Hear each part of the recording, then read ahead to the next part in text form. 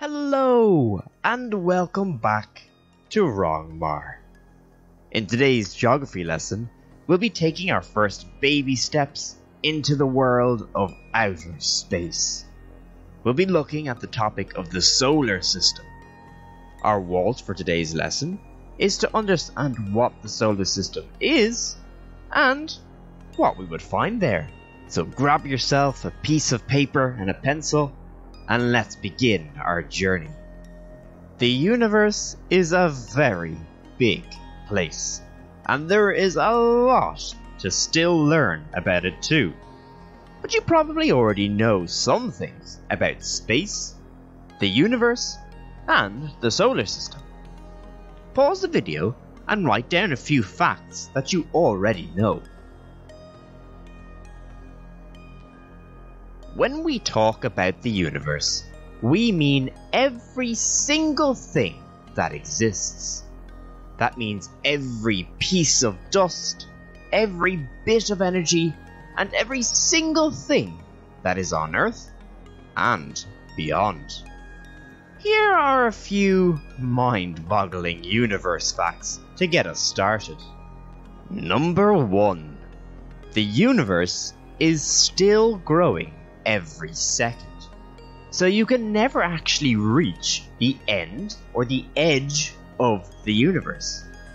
Imagine we had magic powers and could teleport ourselves to the furthest point away. What do you think we would see there? Number 2. There are more stars in the universe than grains of sand on Earth. That means if we gathered up all the sand on all of the beaches, we dove deep down and gathered all the sand at the bottom of the oceans, and we put it all together, there's still more stars in the universe than that. Number 3. It would take our fastest plane more than 1,000,000 years to reach the next closest star to Earth. Number 4. The universe is nearly 14 billion years old. That number is so enormous, it's kind of hard for our brains to even understand how old that is. And finally, number 5. Space is a vacuum. Not quite a vacuum cleaner, but it does have something in common. There is absolutely no air for you to breathe in space, just like inside of your vacuum cleaner too. Does your brain hurt as much as mine right now? Sometimes the sizes and distances involved with space and everything in it are just too huge for our brains to even handle. Within this ever-growing universe are a few small pockets of energy called galaxies. You've probably heard of these before. These are collections of lots of stars in one particular area of the universe. Our galaxy is called the Milky Way.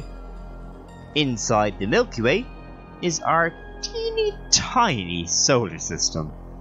When we talk about the solar system, we're talking about everything that spins around the sun. This can include planets, moons, stars, asteroids, comets, and other space junk too.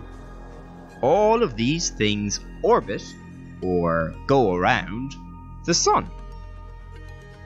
Time for a little activity. I'm going to show you a picture of our solar system. I want you to pause the video and see if you can name all of the planets that you can see in the picture. Once you've named them, see if you can find any other space stuff in the picture. When you're ready, you can pause the video and give it a try. Well, how did you get on? Were you able to name all of the planets that you could see? Did you notice any other space things flying around?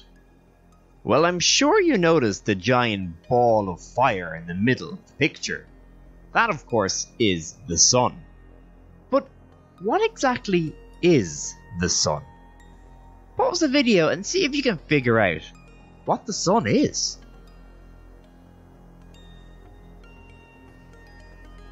The Sun is a star. Stars are huge balls of exploding gas.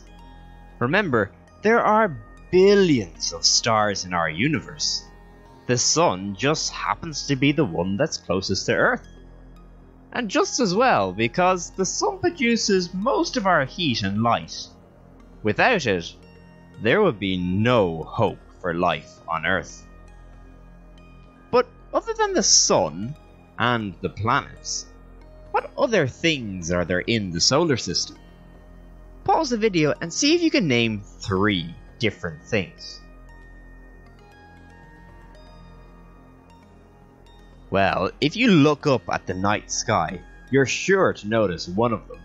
Most of the planets that we know of have moons that orbit them. Some planets, like Earth, have only got one moon. Other planets, like Saturn, have many moons. Saturn has a total of 82 different moons. Can you imagine what the night sky must look like? As well as moons, we also have asteroids whizzing above our heads. Asteroids are big pieces of rock and metal that fly through our solar system. Sometimes these asteroids crash into planets or moons. If you look closely at the moon's surface, you can actually see the craters where asteroids have crashed. And asteroids have landed on Earth too, so watch your head next time you're out stargazing. A close relative to the asteroids, and often confused with them, are comets. Comets are a bit like asteroids, but they're made up of dust, gas and ice, unlike the rock and metal that asteroids are made from. Comets orbit the Sun just like the planets and the moons. Sometimes little bits break off comets and turn into meteors. These are seen as shooting stars back on Earth. So next time you see a shooting star, you know exactly what you're looking at. A little ball of dust, gas and ice. There are many other weird and wonderful things out there in the universe. Things like black holes and dwarf planets, or supernovas and abandoned satellites. We'll discuss some of these in more detail in future lessons. But for now, let me leave you with this question. If there are billions of stars and loads of other galaxies in our forever growing universe, do you think that there is another planet like Earth somewhere out there? And if you do you think there's living creatures on that planet? You can let me know in the comments down below. So our WALT for today's lesson was to understand what the solar system is, and to look at a few of the things we might find in it. Hopefully you can do that now. If you enjoyed the video, why not subscribe, check out these other videos, or visit the Wrongmar website to find activities to go with this lesson. That's all we have time for today. Until next time, take care.